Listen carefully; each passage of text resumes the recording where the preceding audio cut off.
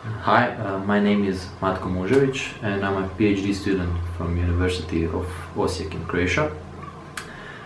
My area of research is novel 2D materials, and I'm currently looking into the optical properties of new materials using density functional theory, which requires a lot of computational power.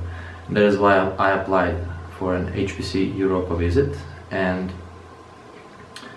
my stay is for 12 weeks in Cardiff University, and I'm here in Edinburgh visiting the EPCC team here.